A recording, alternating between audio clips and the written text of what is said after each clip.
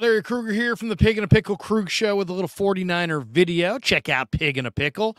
2 locations. They're in Emeryville and Corte Madera, open from 11 a.m. to 8 p.m. or until they run out. Pig and a Pickle, the best barbecue in Northern California. Get the brisket chili. Say hi to Damon, say hi to Mary, and tell them that Larry Kruger sent you. All right, the 49ers have placed their first player on the injured reserve for the 2023 season, and it's Terrence Mitchell.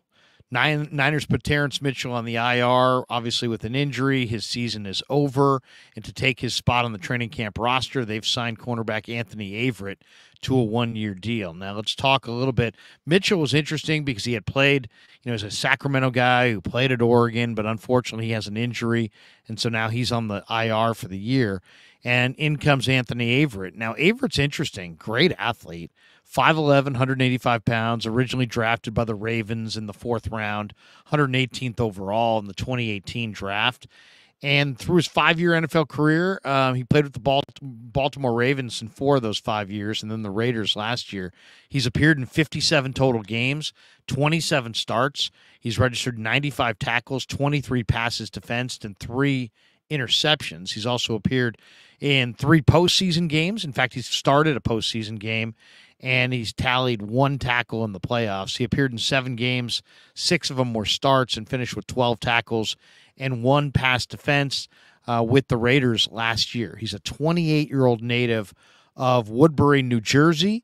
He went to the University of Alabama, and he played in 35 games for the Crimson Tide. 98 tackles, 78 passes defensed.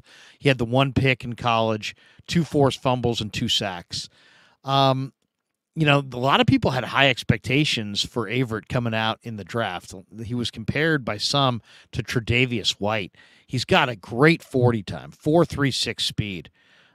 Excellent reactive athleticism. He's twitchy.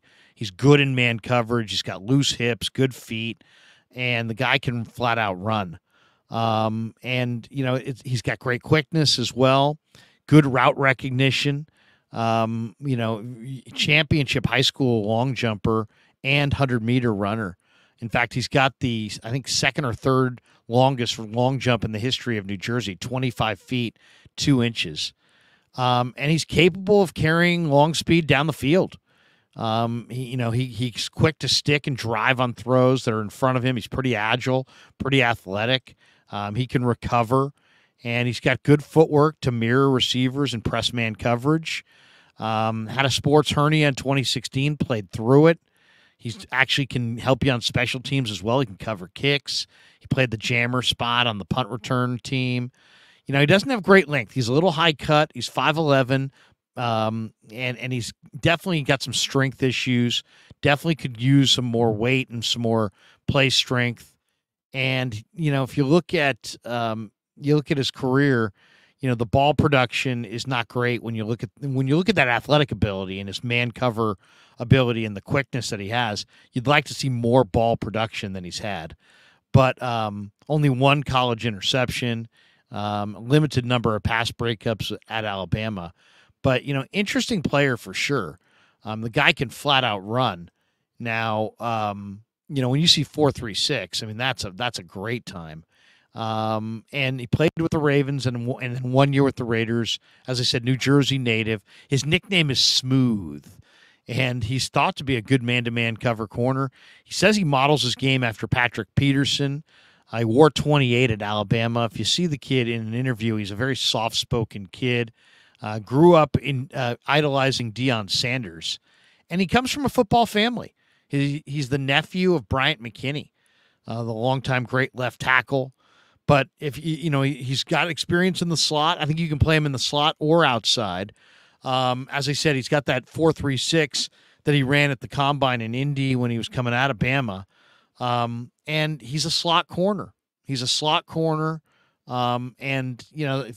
he a camp body? There's some weaknesses in his game. He lacks play strength. He lacks ball production.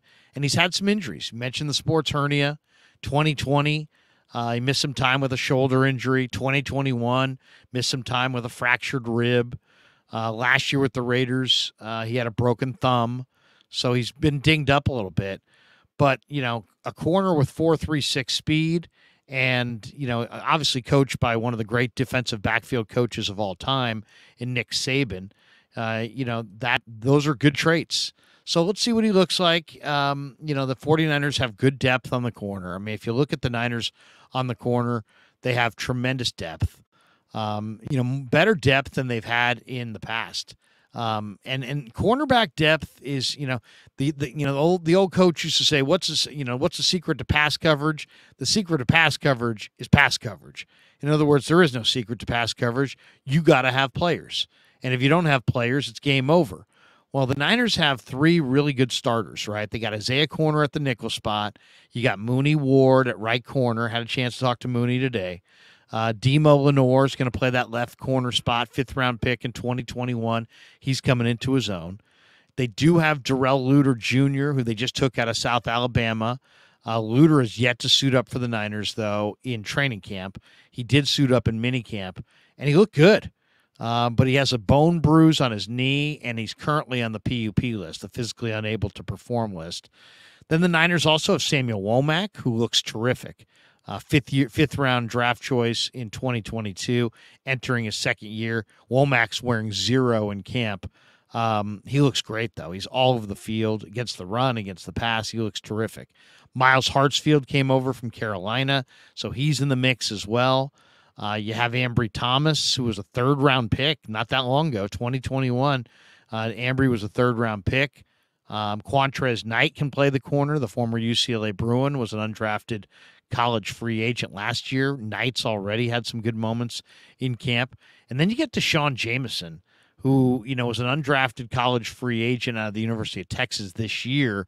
And Jameson has looked phenomenal in training camp, and I would say Jameson's going to make the team. In fact, the other day in the after practice at the podium, Brandon Ayuk was asked about which players kind of stand out to him, and he mentioned Deshaun Jameson. Now he didn't say his name. He's like 22 looks pretty good, and that's Deshaun Jameson. So Jameson is a dynamic return man as well, and we've yet to even see him return. Niners have a couple other guys as well that can play the corner, A.J. Parker, Trey Swilling. But if you look at that depth, that's pretty good depth. Lenore, Oliver, Mooney Ward, Darrell Luter, Womack, Hartsfield, Ambry Thomas, Deshaun Jameson, and now Anthony Averett. You've got 9 corners right there. Most teams are not going to take more than 5 or 6. So the Niners have good cornerback depth for sure, and it's going to be a major challenge for Averett to make the team. But as I said, 4.36 speed, really good coaching at Bama, and a supreme athlete. We'll see what he looks like. He's going to get plenty of time in the preseason to show what kind of player he is. So the newest 49er, Anthony Averett, and of course, sadly, the Niners are putting Terrence Mitchell on season-ending IR. All right, hope you enjoyed the video. Thanks to Pig and a Pickle for being the title sponsor of The Krug Show, and thanks to all of you guys for supporting The Krug Show on YouTube.